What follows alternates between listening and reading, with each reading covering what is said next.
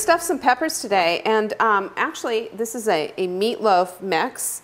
It's manic meatloaf. It's one of my very favorite recipes, and it's super simple. I will show you exactly what I've got here. And in it, we've got some yummy ground grass-fed beef.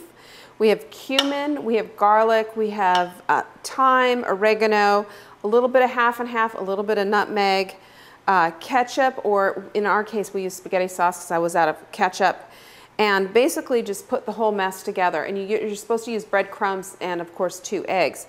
I will tell you right now, though, we used, instead of the breadcrumbs, we used almond meal. And almond meal is a great stand-in, so that way you can do it for your gluten-free friends or your friends who are doing a paleo type of a diet. And this makes a delicious meatloaf like nobody's business. Little salt and pepper. Of course, you put salt and pepper on everything. So we are going to use these lovely, gorgeous, aren't they pretty? All these, look at the color on these bell peppers. But I'm going to show you how to get the top off, which is really fairly simple. You just kind of cut all the way around, like so, and then pull it off like this. And this will get you most of the seeds. The other thing you need to know is that these little ribs are bitter. So all you have to do is just pull them off with your hand. Get rid of the ribs and get rid of the seeds. And then at the very end you'll see, oh, well, I've got a couple of seeds there. No problem. And now you don't. See? Just give it a little whack. And that's it. That's all you have to do. Now that we've got all of these, we're going to use this gigantic muffin pan to hold our little friends, the bell peppers. Once they're filled, they get kind of, you know, they have uneven bottoms. Nature grew these. These are not something that are manufactured by Hostess. So they are not going to be even on the bottom for the most part. And even though they stand up kind of nice, when they start to cook, they start to collapse and they just kind of go everywhere, and you don't want that. So this is how you get around that. And we're going to fill them up and put them in this pan. Oops. Yep. Put them in the pan. And then look, bake them just like that. So, show you. You take your meatloaf mixture, which I like. Some people like to add rice, and you just put a little bit in it. And one thing, you don't want to stuff it too full. You just let them cook. Super simple.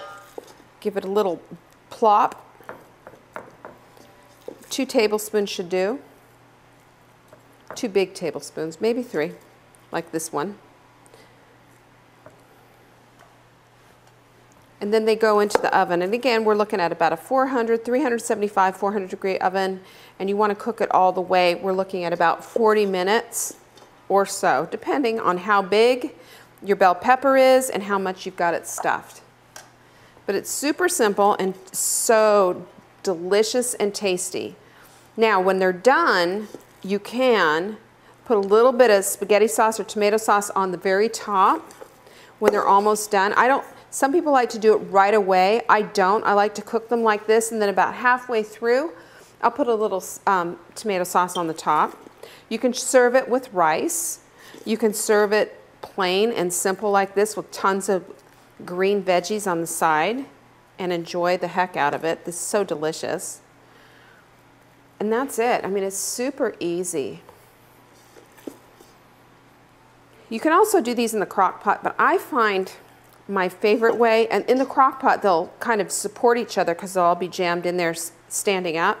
But honestly, my favorite way is to do them just like this because they have a tendency to cook nice and even. There's no places that aren't getting even heat on, and they're not being held up with others, and they cook all the way around very nicely.